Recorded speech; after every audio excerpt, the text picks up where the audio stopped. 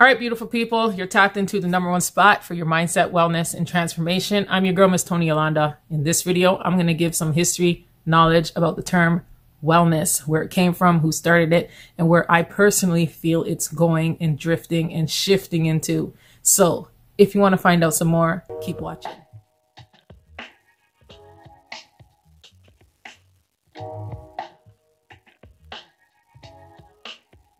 All right, so we hear this term a lot: wellness, wellness, wellness, tapping into who we are, self-awareness, mental clarity. We hear a lot about mental health today, but what is the true foundation of wellness? What is wellness? Is it just being fit and eating right? Is it just thinking right? Is it just one thing in a whole health spectrum overview? No, it actually taps into a lot of different dimensions. It taps into a lot of understanding of areas in our life that we want to improve. This is why the foundation of our mindset is important. And if you haven't tapped into my previous video, a fixed and growth mindset, make sure you go tap into that. Links are below. Definitely add it in here somewhere where you guys can go check out. So with that being said, our personal development and our wellness go hand in hand. They coincide with each other, and it pretty much gives us an understanding. Just think about it for a minute. We haven't really been hearing people talk about wellness, back in the day, just most recently, I would say pretty much the 19th century when it started kicking off and slowly giving some momentum behind it. But the word wellness and people using it like how they use it today was not even heard of back in the day. When I was going to school back in 2008, that term wellness wasn't really surrounded by what I was going to school for, although I was in a wellness niche, esthetician and massage therapy. But it was more just, I can definitely say like spa atmosphere. That's how I would harness what I was doing. I wouldn't really consider it as like a wellness thing because I wasn't in terms with it, and that's not what the teachers were teaching. So that's what it is. So we most recently started hearing this term wellness ever so recently, and it just seems like it's blowing up. But like I said before, the foundation of it, I'm going to give you guys some understanding on it, where it came from, who actually started it, and where I feel it's drifting into. Wellness back in the day, I'm talking ancient civilization days. This term wellness was actually called ancient roots. Now I'm speaking from like Rome, Greece, and Asia civilizations way back in the day when like Chinese traditional medicine was around, and when they were using like the herbs and just the natural resources to help them adapt and heal themselves.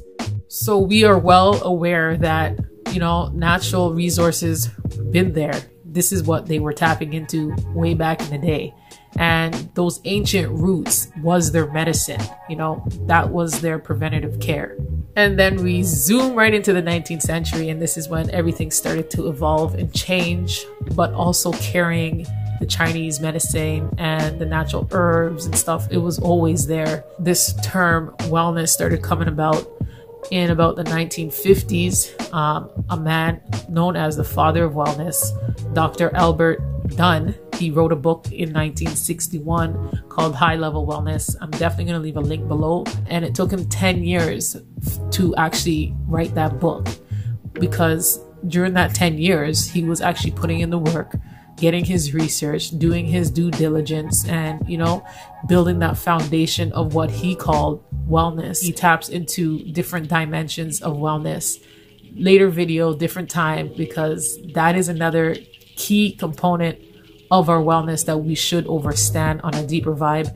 The different dimensions of wellness is another like catalyst to our growth. Now, mind you, the 10 years was just pretty much his groundwork.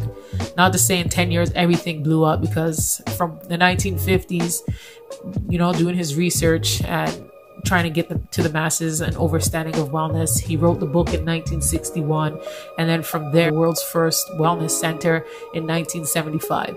So we can see from like the 1950s to 1975 where and what he was doing. Also must add that it is a process, so just be patient with yourself. It's going to take time, and when I say time, I really do mean time. It could be months, it could be years, it could be a very long time for you to even shift into the person or where you feel is necessary for your growth, it's going to take time. So please just be patient with yourself. Yes, we're going to fall back. We have to learn how to bounce back from falling back. National Wellness Institute defines wellness as an active process through which people become aware of and make choices toward a more healthy and successful existence.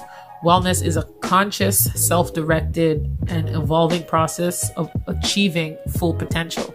Pretty much putting in the work, tapping into your growth mindset, and, improving on your personal development in many areas of your life. It's not just one thing. So that definition of wellness is from the National Wellness Institute. I'm going to read to you what Dr. Halburt L. Dunn was saying back in the 1950s as to what wellness was or wellness is. An integrated method of functioning which is oriented towards maximizing the potential of which the individual is capable within the environment where he is functioning. So your environment, wherever you are, whatever status you have, you are looking to improve. You are tapping in and understanding where you need to build on your strengths, and you're always looking forward to do so. Functioning and improving and just having that growth mindset once again. So we can definitely see that it didn't change much when it came to the terms and the meaning behind it and the foundation of what wellness is. The only thing that was really missing was us actually tapping into it on a deeper vibe, understanding it, and actually implementing it in our life to improve our life. Well, I'm going to try and keep this short and sweet, straight to the point. I see nothing but positivity growing from it. I see a lot of growth going with it. Like I mentioned before, wellness is a whole thing. It's not just one thing. So there's lots of different dimensions that can be tapped into. But when we are speaking on like a humanity basis, I see a lot of positive movement when it comes to social activities. People starting to become more self-aware, understanding their self, their emotions, and knowing that the foundation to their growth is their mindset. It's unbelievable because everything's evolving. We have apps for meditation. Like we have apps to be productive.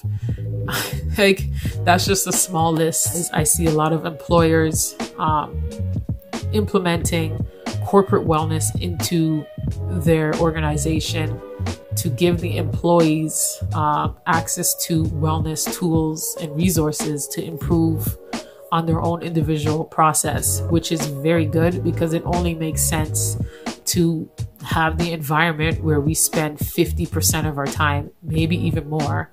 Doing so is only going to shift the productivity level even higher, getting more things done, because now you have happy people at work instead of having angry people at work. So we can definitely see a positive outcome for that. And with that being said, when it comes to entrepreneurs and individual companies and private businesses, we're going to see a lot of partnerships.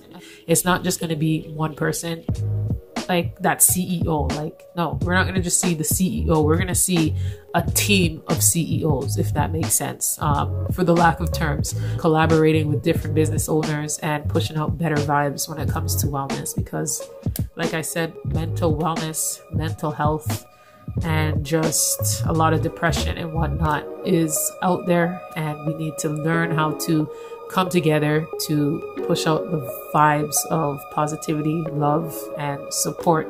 If you found that this video was helpful, I provided somewhat of a value to you, gave you some history knowledge on the term wellness, where it came from, make sure you like this video, subscribe to the channel, hit that bell, because I'm coming every Wednesday with new content for your mind, your wellness, and your transformation.